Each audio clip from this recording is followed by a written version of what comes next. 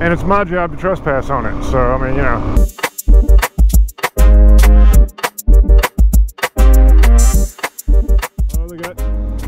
Oh, they got cables and signs up now.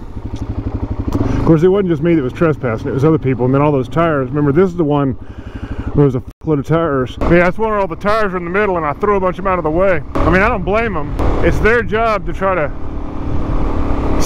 safeguard their property from people trespassing on it, and it's my job to trespass on it. So, I mean, you know, we're both just doing what we're meant to do. Right. Is this 36? Oh, I must have been on this road before. This is 36.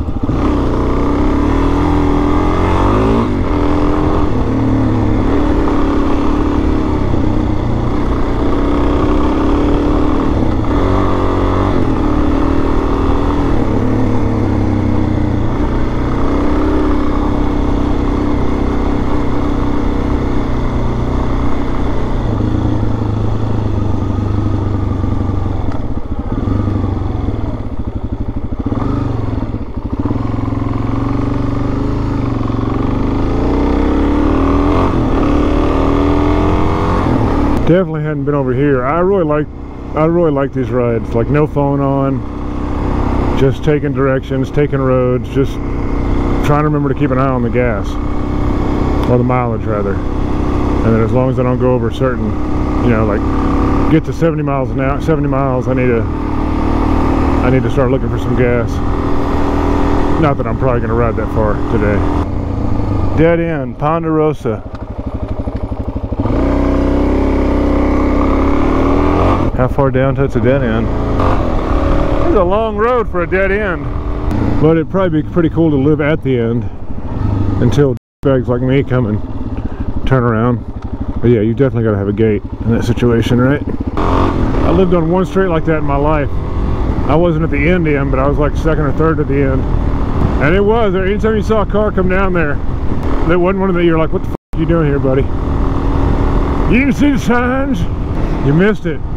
Had a pheasant running across the road. It ducked off into the wood line. This is a cul-de-sac too. Never seen a cul-de-sac with the tree in the middle. God, I like it. I like it a lot. Oh, there it is. Look.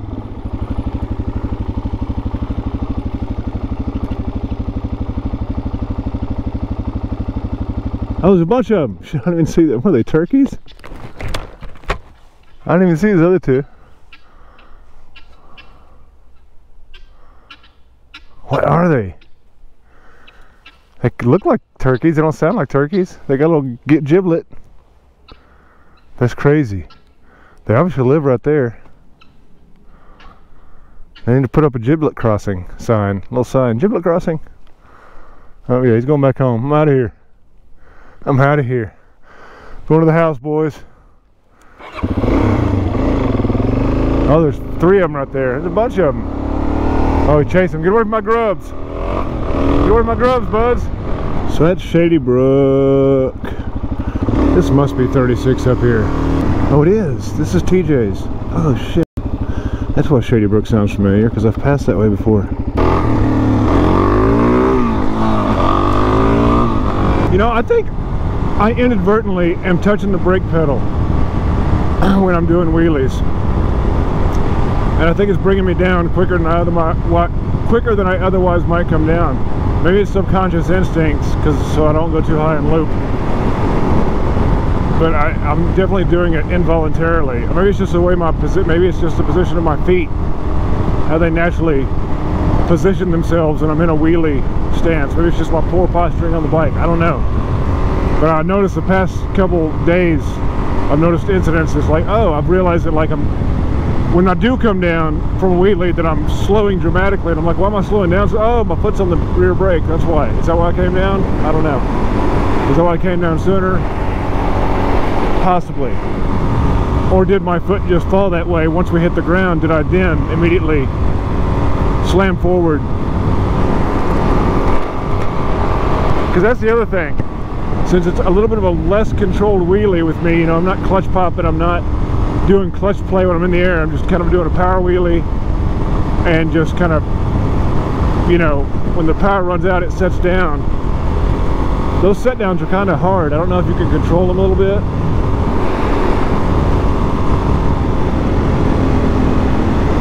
Maybe that's where clutch play comes in. I don't know. I need to go take a wheelie practice course on bikes that aren't mine. What's this? What's this dirt road, I might ask? Sarsaparilla, sassafras. I apologize. Didn't say dead end. It must be a through road.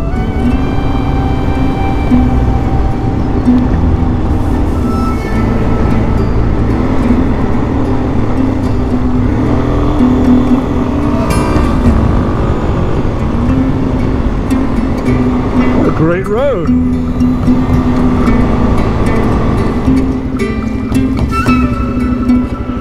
Freaking rib cage.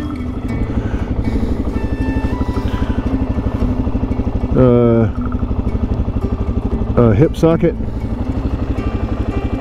Don't know. Don't know. Oh, probably the leg bones, I guess. Oh, there's more. There's the spine. And more ribs. That's gotta be an animal trail. I'm like, oh, it looks like a bike trail. That's definitely just a deer trail. I'll see if I can get the bike out of here. I'm gonna have to drive over these bones. Drive over the bones. Maybe not. A little bit.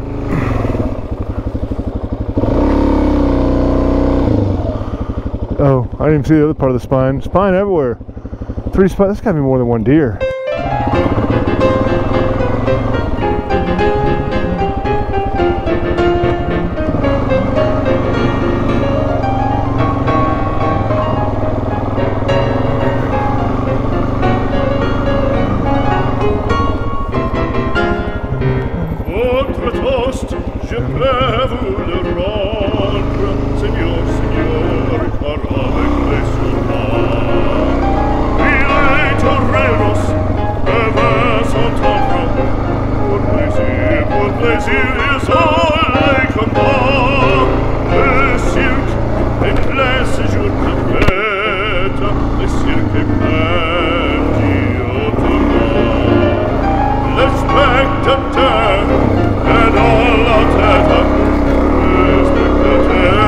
Yeah, almost just went down just now. Hit a stump, hit a hidden stump that I didn't see with my front tire.